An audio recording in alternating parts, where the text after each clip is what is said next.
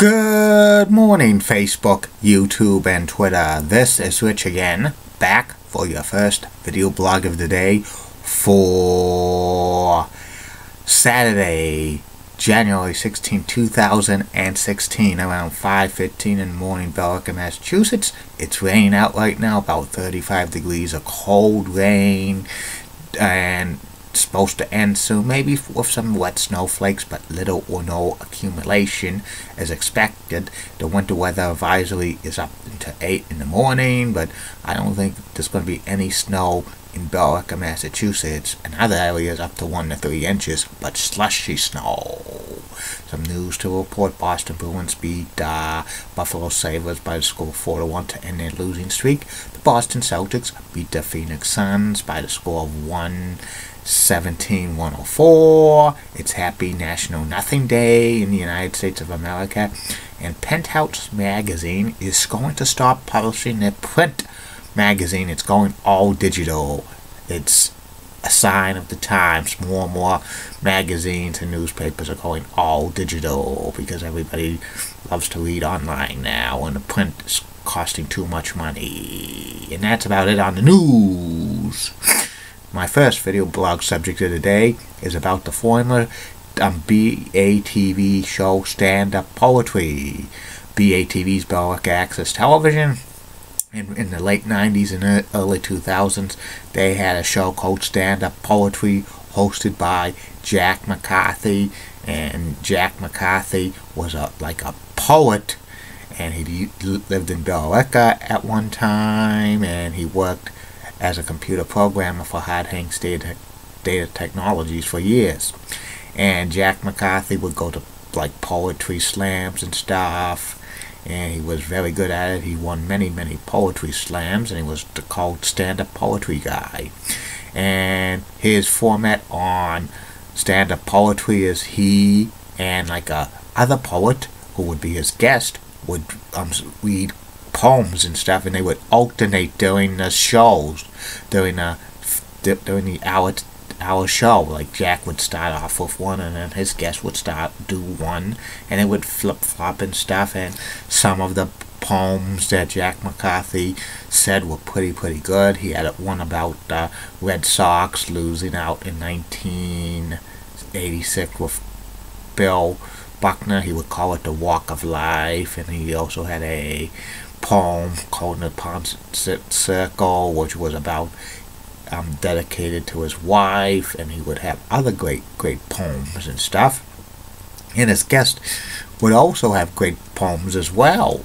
And at the end of the show, if there was time, he would always have local people who would write poems, amateur poets, and they would read them. But he said during the tapings that it would not be guaranteed that it would make it on the air because it wasn't like an hour show and stuff. And some of the people who wrote the poems were pretty good at it and stuff like that. And it was a real popular. And Jack would always call Billerica Access Television the batv. That was good name. He did that.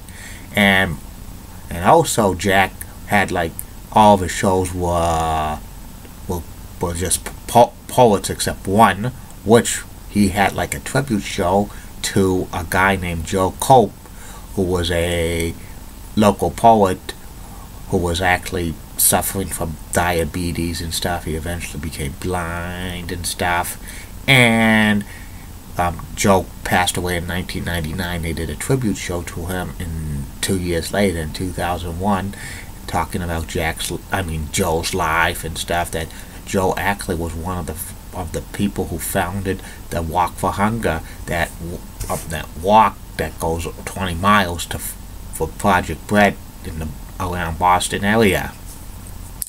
And also, like Jack, with the popularity of stand-up poetry on BATV, that Billerica had some poetry contests and slams during the late 90s and stuff, and Jack would go on to the poetry slams and stuff, but he said he would disqualify himself from the competition because it was just to promote his show on batv, that was a nice thing to do and stuff for him, like disqualifying himself so he could let others win, and it was basically just a vehicle to get people to watch his show.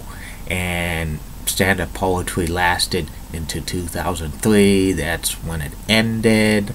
First run episodes ended. Jack and his wife Carol moved to Washington, and Jack continued his poetry going across the United States and stuff. He wrote a few poetry books, and Jack lived until like 2013. He passed away, and the last few years he was still doing poetry, but he was battling cancer because of his years of smoking, and he wrote a poem about how the camels caught up to him and stuff. He was a real good poetry. He sometimes used seriousness and humor in his poems and stuff. And he has a website, Stand-Up Poetry Guy. I don't know if that's still active or not. And that's about it on stand-up poetry. One more thing, stand-up poetry is still on repeat from time to time on Billerica Access Television. You could watch it in Billerica, or it's on demand, so anywhere on its website. And that's about it on that. Be back with 2 more video blogs today. One will be about the former WWE Tag Team, the Dream Team, with Greg the Hammer Valentine, Brutus the Barber Beefcake, and eventually the Hammer and Dino Bravo. And the third and final video blog of the night will be about actor, comedian, television host Howie Mandel. Keep calm, everybody. I'm a Julie Butter guy. Molly Rosenblatt of WCCO rocks and has nice legs. Elizabeth Hart is so stunning, and she's got nice legs as well. Amy Swensey, so awesome. Barbara Gibbs of ABC 11 has a sweet southern accent. And in the word of Sean Lucia, get out!